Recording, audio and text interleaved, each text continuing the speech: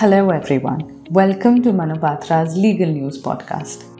The Honorable Supreme Court has held that prisoners who have completed 10 years of sentence and whose appeals will not be heard in the near future should be released on bail unless there are other reasons to deny the bail.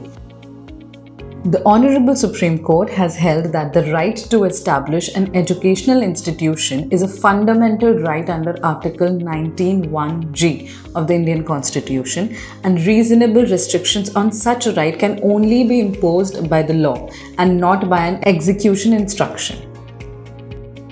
The Delhi High Court has held that in order to obtain copyright registration of artistic work which is being used or is capable of being used in respect of any goods and services, the No Objection Certificate, which is the NOC, is mandatorily to be obtained under the proviso of Section 45, Subsection 1 of Copyright Act 1957.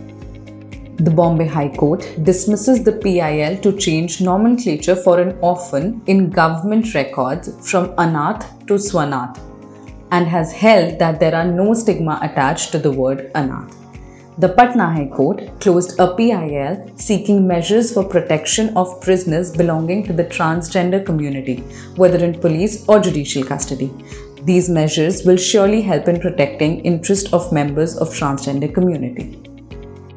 The Ministry of Corporate Affairs has notified companies Specification of Definition Details Amendment Rules 2022 to amend the definition of small company.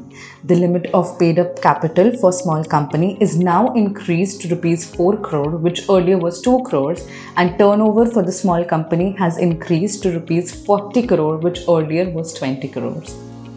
That is all for today. Thank you and have a great day.